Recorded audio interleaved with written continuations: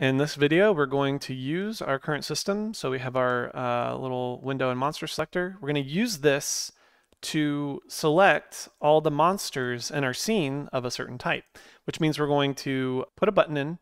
When we click the button, it'll use our selection filter here, like our type that we're looking for. It'll find all the monsters and it'll look at this and compare, and it'll say, does this data on this monster, is this a type of undead? If it is, then select it or add to the selection. If not, it won't. It'll skip over it. And so that's what we'll do. We'll start to create a very simple little select tool and select all of a certain type in the scene. We could have tons of monsters in here, and maybe it would be useful for us. Okay, so we have our little drop down for making our selection. Now we need a button that actually selects the monsters based on our drop down. We're going to come in here and let's actually draw a button. So first we'll make a little bit of space for ourselves. GUI layout dot space, maybe a little bit. And then in order to even see this, let's draw a button. Now remember, with a button, it will return a Boolean value whether or not it was pressed. So we're going to draw it, but we're going to draw it inside of a condition, like a check with an if statement. And we'll say if GUI layout dot button. And then we need to label the button, right? So our button is going to be called select all. And we can assume that if we selected a type of monster and we put select all, that it's reasonable for the user to understand what's going on. Now we need to actually determine what happens when we press that button, right? First, let's save it and look back at what's happening. You can see when I just add a button, it uses the whole line, which is fine for now. You know, maybe I kind of like that. We could always change it later if we want. We could put humanoid, select all, drag in, select all. Nothing's happening now because we don't really have any code here.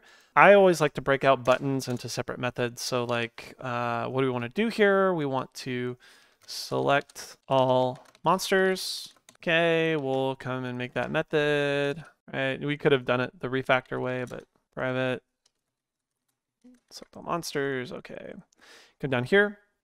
So now we need the code for selecting all monsters. Now, conceptually, what we want to do is we want to, when we press the button, look through the whole scene, find all the monsters, and then check each monster to see if its type matches the type that we're looking for. So that's what we want to do. So we'll take this a step at a time. First, we'll put some code for ourselves, or some pseudocode just to keep ourselves on track. Collect all the monsters in our scene. Once we do that, we're going to create a temporary list to store valid monsters as we check. Because when we find one, we're like, yes, this one is good, store it, so we can come back later to it and pass the valid monsters back at the very end.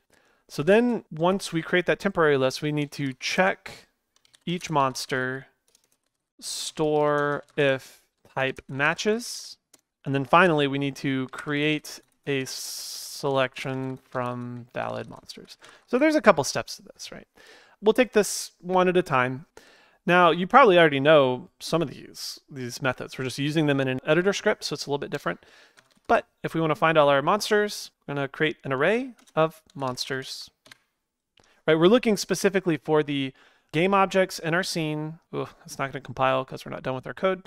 It's going to look at all the game objects in our scene that have a monster component on them. Specifically, we're looking for this component. You could look for lights or something if you want a different version of this tool. We're looking for the monster component, and we're going to store this into an array. To do the search, it's find objects of type. And the type is monster. Okay.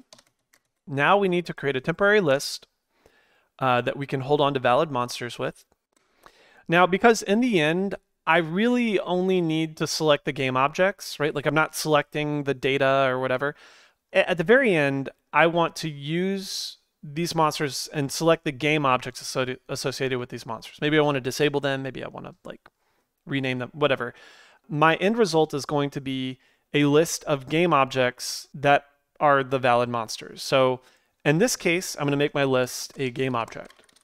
Now you could probably make this a list of monsters and get the game object from that. You know, you could do it that way.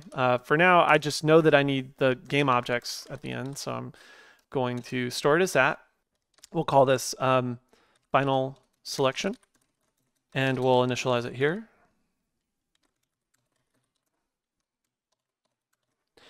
Okay, and now we need to loop through and we need to check each monster and then compare the types and store it inside of our final selection if our type matches, like if it's a valid monster based on our filter. So we're gonna do this really simply with a for each. I'm pressing tab twice to complete that really quickly.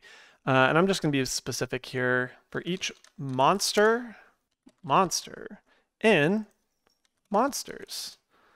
It sounds weird to say. For each monster in our monster array, we have access to this current monster as we loop through. And for this current monster that we're checking, for each one that we check, we're going to look inside of the monster script, right? Check the data, and instead of that data, check the type. So if monster.data.monster type is equal to, right, 2 equals for comparison, our currently selected filter, selected monster type.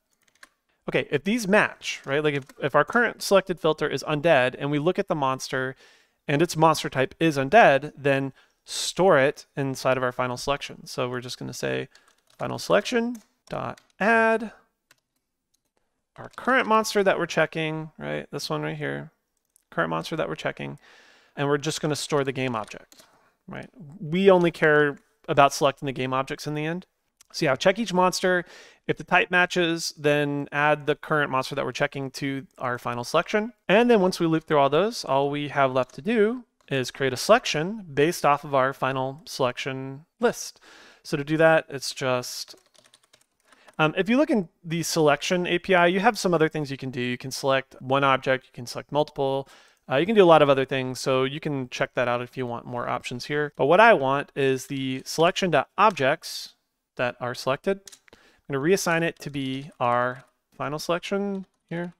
And you'll see it's going to give me an error here because we're trying to put a list into an array. Like this is actually an object array right there. So I'm just going to convert my list to array, just like that, really simple. Okay, and I think that'll do it, right? When we press our button, use our current selected monster type from our enum dropdown, find all of the game objects in the scene that have a monster script on them, create an empty list that we can use to store ones that are valid, check each of the monsters that we find in our scene, look through each one, compare its monster type and its data, and if it matches what we're looking for, then add it to this little list that we created.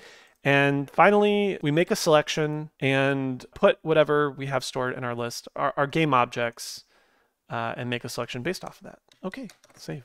Come back in here. Now we test. Undead, select all. Cool, look at that. It selected all of our monsters that are of type undead. Let's try this. Dragon, select all. It selects all the dragons, but we only have one. What about none? Doesn't select anything, right? No selection. Humanoid, no selection. And the neat thing about setting it up this way is if we ever added another monster type, it's pulling directly from our monster type, right? We're not defining each monster type in our script here. We're doing this from the base type so that if we added more monster types, our window would automatically work, right? Like we add a, I don't know, spirit type, and then this will pop up here. We can select it, and it will just compare if we have any spirit types. It's a pretty cool little tool here. You could use this to select all of certain types of things in your scene. You know, you could always do that from searches and whatnot, but just to get things started. And then, you know, maybe we'll add another feature to this just to keep looking at window scripting. But I mean, I hope this gets you started and seeing how you can use this stuff.